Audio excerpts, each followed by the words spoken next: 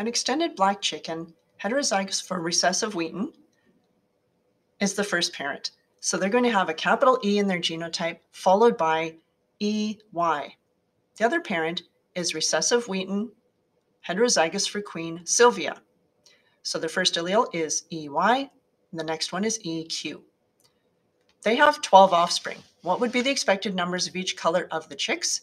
We need to put their alleles into a Punnett square to find out.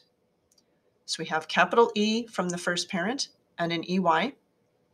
On the other side, we have EY and EQ. We'll bring them together through fertilization. We have an E, EY, then EY, EY, E, EQ, and EY, EQ. We always write the most dominant allele first. We have two dominant offspring. Both contain a capital E, so they're both extended black.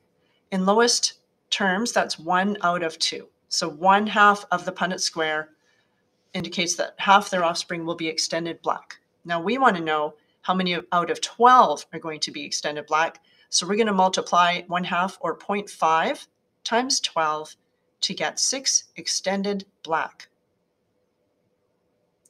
Our other two genotypes in the Punnett square have an EY as their first allele, which means both of those are recessive Wheaton.